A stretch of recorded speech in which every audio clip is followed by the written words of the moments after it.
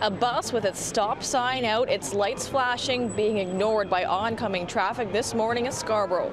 Watch as not one, but 3 cars and a TTC bus blow past the school bus on Corporate Drive. Now, that viewer was sent to us from a CityNews viewer, and yes, what you saw just there is in fact illegal. And tonight, the TTC says an investigation is underway, and police say that all drivers need to relearn the rules of the road. A driver clearly frustrated, watching oncoming traffic repeatedly break the rules of the road.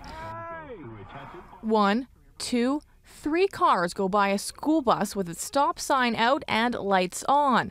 Then a TTC bus does the same.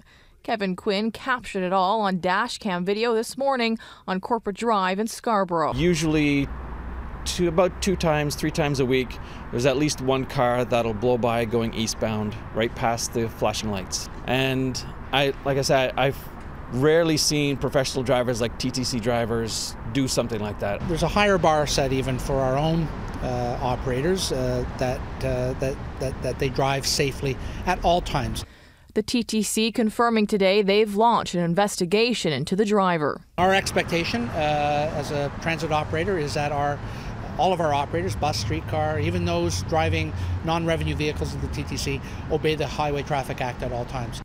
An act that says all traffic on a road without a median must stop for a school bus with its lights flashing.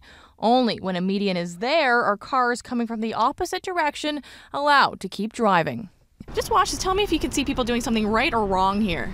After seeing that video, we wanted to know if Toronto drivers were a little rusty on our own road rules. So we showed them the same video. You know what, the flashing light is on, and I think traffic should be stopped in both ways.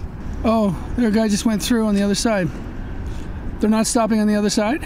Aren't they supposed to stop on both sides? This type of problem actually is occurring quite frequently in the city streets. We've seen approximately 300 tickets issued for school bus related offenses. 300 tickets written so far this year.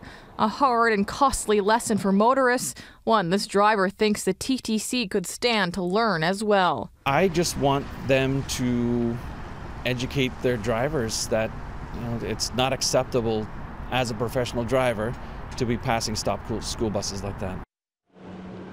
And the fine for people passing a school bus with its lights on, well, it starts at $400 and goes up to $2,000. That's for the first offense plus 6 demerit points.